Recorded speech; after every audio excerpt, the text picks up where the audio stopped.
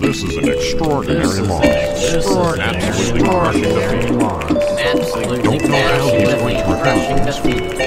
Don't know how he's going to work through this season. It's got to be this season. I said has got to be painful goal. I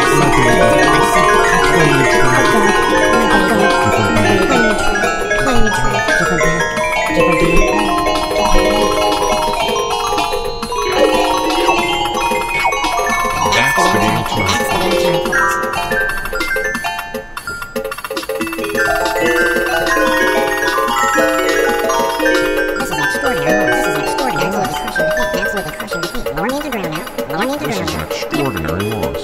What do you mean? An absolute crushing defeat. Jelly? Lower me into the ground now. Yep.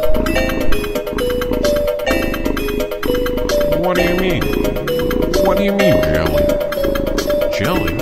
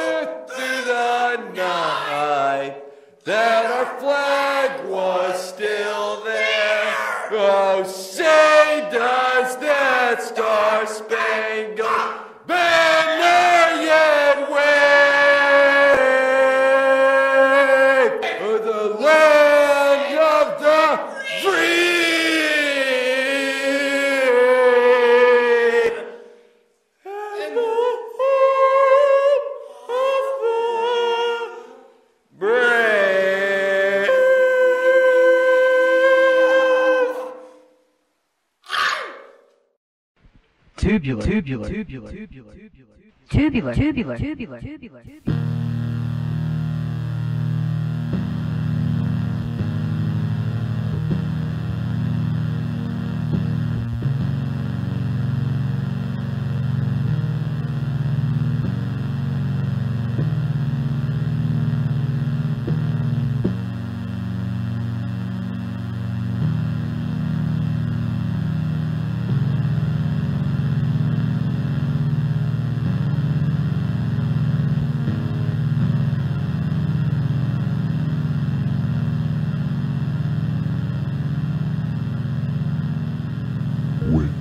What's that? Where do we go after we die? Oh, honey, didn't you know? We don't go anywhere after we die.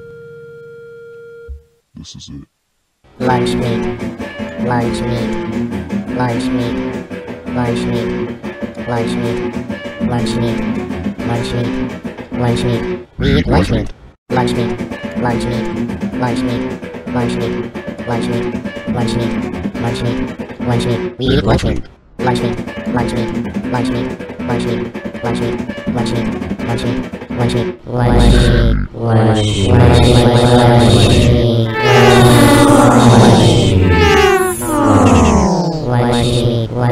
down to lunch meat.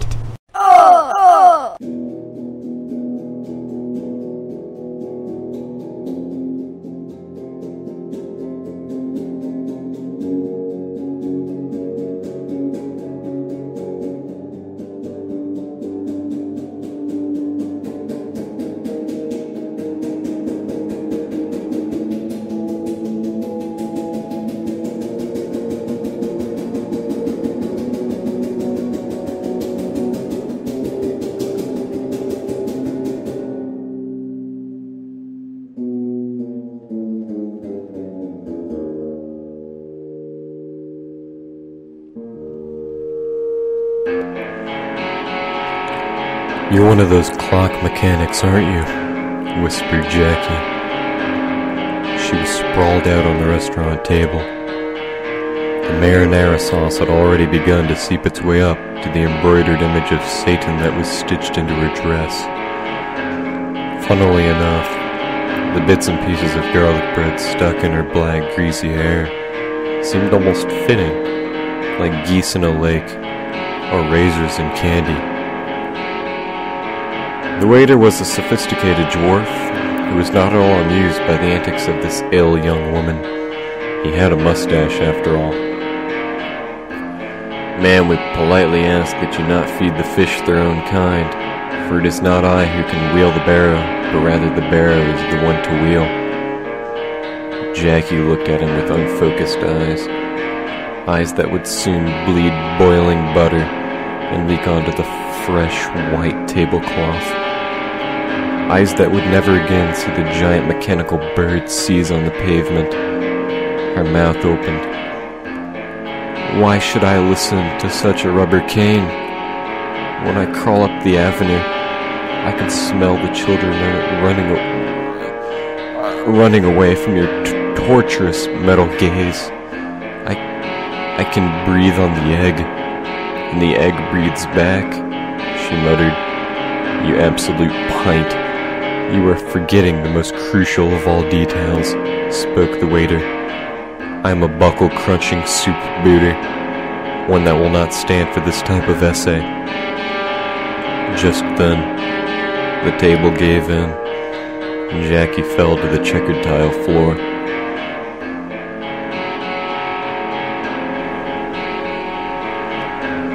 The sound of her padded skull smacking the ceramic gave the committee a healthy scare. And the red puddle on the ground was an enigma, as no one could quite tell the substance. Blood? Sauce? It's all the same on the moon. Now the chef was an albino, sociopathic, 7-foot-tall drunken man. When he wasn't prancing around the kitchen with a flaming mouse at the end of his spatula, he would reach his hands into the pig slop bucket and spread the mixture onto any dish he could find. A green shaggy rug would have to suffice today, tomorrow, January. He dropped down to the rug, letting his cheek kiss the dry yarn. The toad in his pocket fell freshly dead, leaking brown saliva onto the carpet. The liquid was thin and dried, leaving a malicious, crusty film on the green rug. A cinder block fell from one of the ceiling tiles, and its southmost corner punctured the skull of the chef, spewing his bread-like brains all across the kitchen, and leaving a brief echo of the man's horrifying last scream. Like a duke in the morning, the industrial oven door fell open, and not seconds later, the ghost of a Midwestern beanbag salesman crawled out, disemboweled.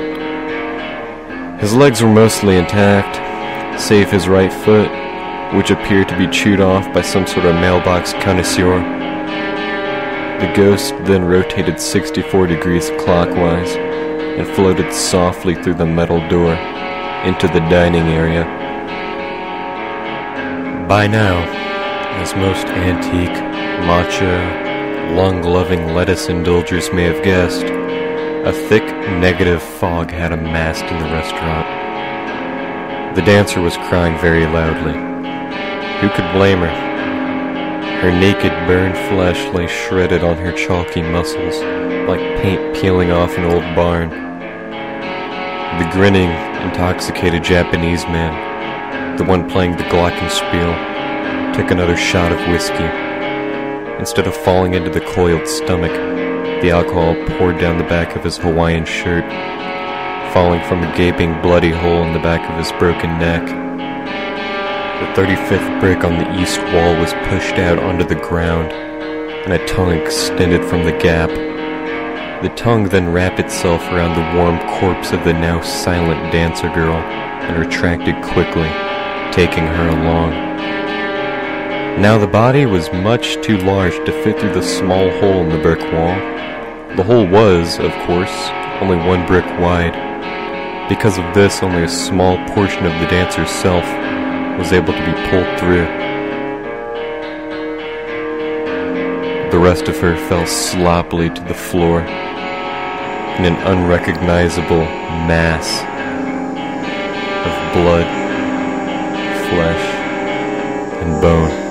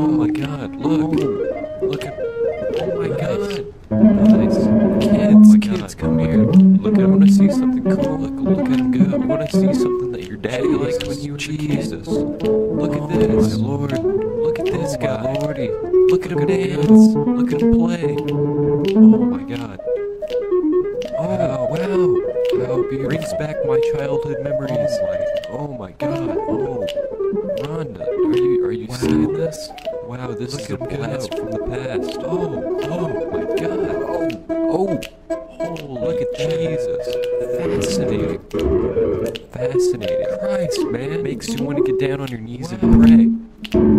Nice. Come on. Oh my god, look at that, dear. Dear God. Dear God.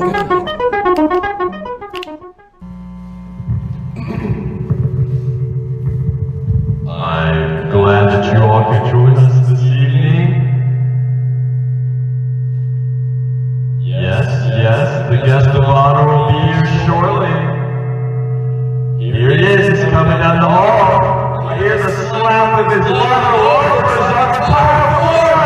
Here he is, the guest of honor, Loafers. Here he is. Oh my God! Oh my God! It's Joe! Oh my God! Oh my God! Do this! I can't believe it! Oh my God!